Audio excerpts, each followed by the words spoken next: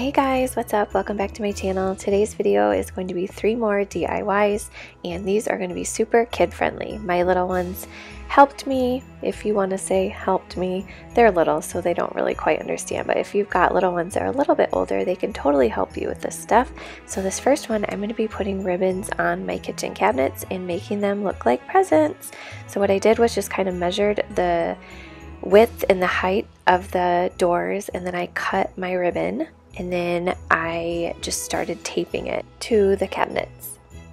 And if you guys saw from the start of the video, I bought 3 things of the ribbon rolls, and I don't think it was enough, so you guys are gonna laugh at me, but I could not figure out how to tie a really good bow, so I ended up pretty much making it myself. So I cut out little pieces and glue gunned it together to make it look like a bow.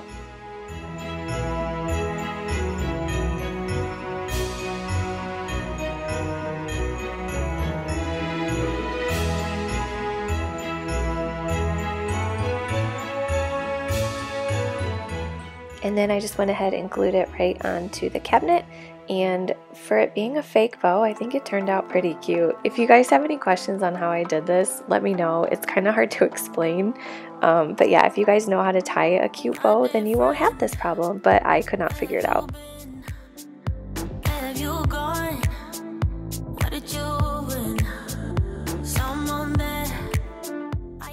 Alright, for this next one, you're going to need a tall white candle and I bought a kitchen towel. You just need a little scarf for the snowman, and I got all this stuff at Dollar Tree, and then I already had the Sharpies. I used a black Sharpie and an orange Sharpie to draw on it, so you don't need much for this one.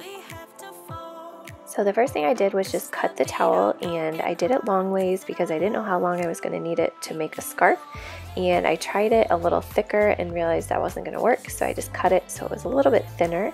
And you're just going to cut this up and then tie it around like a scarf. And then I went ahead and glue gunned it down so that I knew it would stay in place really well. Plus it wasn't laying exactly how I wanted it to, so if you glue it down then it will stay put. My dear friend.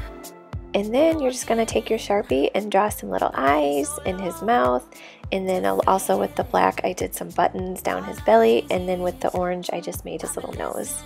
And sorry about my hair in the way, oh my goodness, I didn't realize this until I was editing, sorry. We felt the sunshine, we found the gold. We thought we'd be forever young, but now I know we can't keep floating, we have to fall. Okay, for this last one, you are going to need these 3 little pots. It comes in a little 3-pack at Dollar Tree, and I spray painted them white. You can really spray paint them whatever color you wanted, but I just liked the white.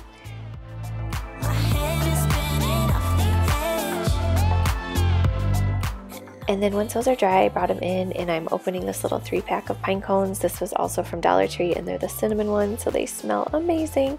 So I went ahead and took these outside, and I sprayed them with my spray adhesive. And then when I got them in, I sprinkled them with the green glitter.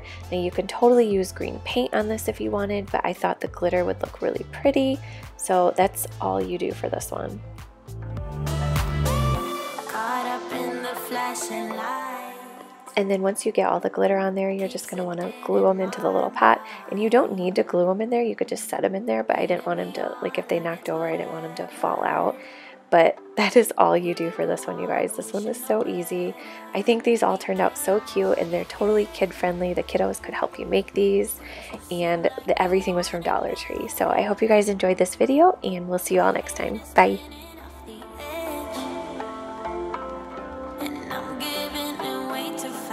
Way too fast. We can't go on.